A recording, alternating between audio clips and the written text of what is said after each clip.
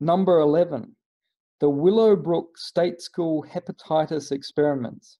So mentally retarded children housed at the Willowbrook State School in Staten Island, New York, were intentionally given hepatitis in an attempt to track the development of the viral infection.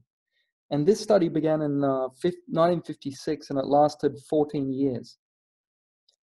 And the researcher wanted to determine the effectiveness of gamma globulin injections as protection against hepatitis.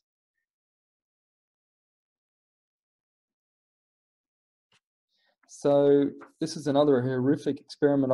I really recommend watching a critically acclaimed documentary called Unforgotten.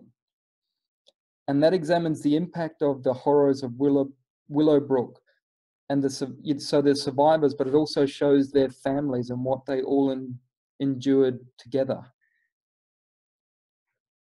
And so Willowbrook, once again, there were theories about this for a long time, and the families were actually, in the late 50s and the 60s, before it was proven by US journalist Geraldo Rivera.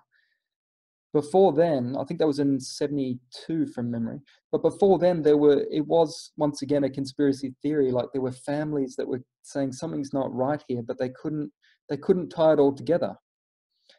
And finally that was it. It shocked New York and all of America at the time,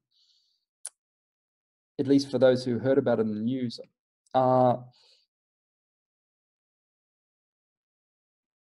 And I think the way they proved it is the film crew actually got in via a stolen key and got records. And finally there was proof. So that's another horrific experiment which was sanctioned by someone in the medical sector and possibly within the education sector as well.